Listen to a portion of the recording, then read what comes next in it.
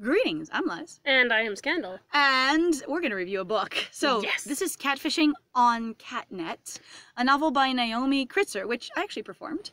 And we're going to sort of share our thoughts on the preview. Yes, and it was actually a preview, though, that was read by dear old Lives over here. Yes, that was dear the one where I said Lives. I had done it. It was actually, it was kind of fun to try and perform an AI, but I felt like I shouldn't breathe. Like, you don't breathe if you're an AI, so the performance was a little bit challenging. Well, just pretend you're GLaDOS and you'll be fine. It's fine. Anyway, your thoughts? Catfishing on CatNet, it was intriguing enough. Honestly, I have to say, I'm still kind of, like, I'm vaguely curious. There's nothing that I found terribly, like, egregious in this particular setup for the preview for the story, but it also wasn't motivating enough.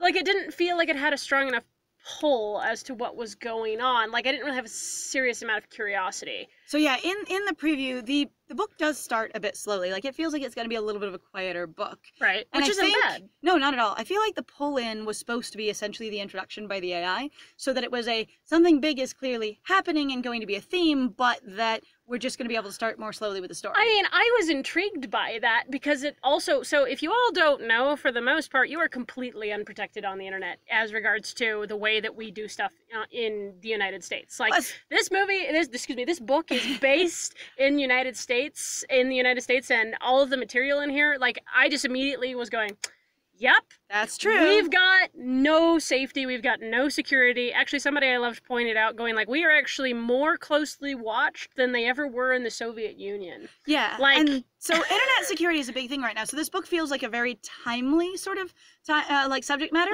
But I don't think they're going to go into that at all. I don't know. Honestly, I was curious as to how the author would approach it based on their introduction. The idea that they were going, here is the actual AI and what they know about you and what they perceive and where they spend their time. And here is, our main character who's trying to hide from someone. And that basically all of your data, and it doesn't necessarily mean you're not functionally safe because of the data. It's that you might not be as safe because someone might use the data against you. Like, the data itself doesn't do anything if it's not in the hands of someone.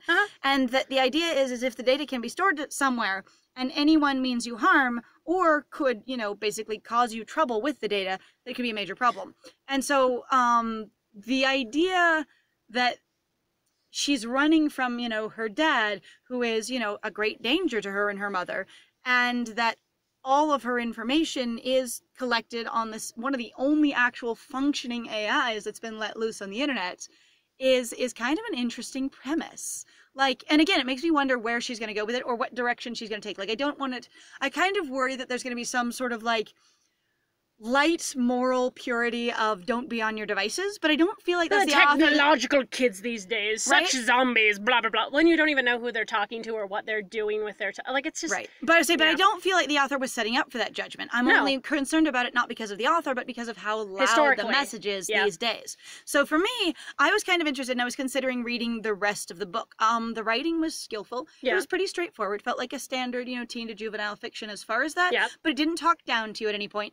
What I really liked, based on some of the teen and juvenile fiction that I've read lately, is that they didn't make the adults incompetent. God. Oh my God. So, so many of these books, when they're focusing on a teen protagonist, make all the adults seem like they're completely nonsense, where the only thing to happen is that once you hit real adulthood, you'll be as stupid as every other adult. And this book didn't set that up. You didn't encounter a whole lot of adults, but it didn't do it in the same egregious way that so many of them do, where they paint the adults as totally incompetent. Her mom clearly is able to make a living even while moving constantly and dragging out, in and out of different towns, every couple of weeks sometimes. Right. Which is, again, I'm like, wow, that is a serious level of, like, trauma and pain. And let alone the fact that, like, so even the main character herself is kind of, you get this kind of vague point where she's like, she's really just going, she really just seems to kind of want us to move because she just thinks that something's there. Like, she can't even confirm it, but she's so paranoid.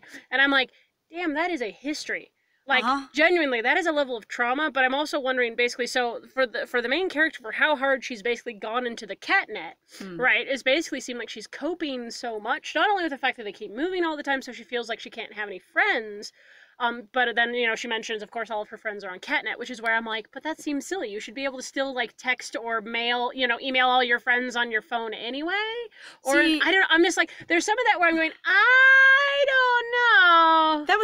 interesting thing is that, and I think a lot of it just has to do with how much her mom's dragging her around and how long it's been. If you've never spent more than 9 months in any one location and you don't make friends quickly, or you've just never had that magic spark that some people get. Yeah. Some people never in their lives get that spark of instant friends. Right. And if she's never been that type, if she builds friends slowly over time, then she would, since this was when she was very, very young and they've been moving for many, many years at this point, like, but wouldn't you think that you would 10 years. eventually come up with like skills to be able to sort of like combat that? I'm not saying that that's something like that you can just do because, you know, you encounter it so much. Some people honestly do become way worse because you do basically keep yanking the carpet out from underneath them, as it were. But some people get really good about jumping as soon as the carpet starts moving. See, and I feel like that I don't know.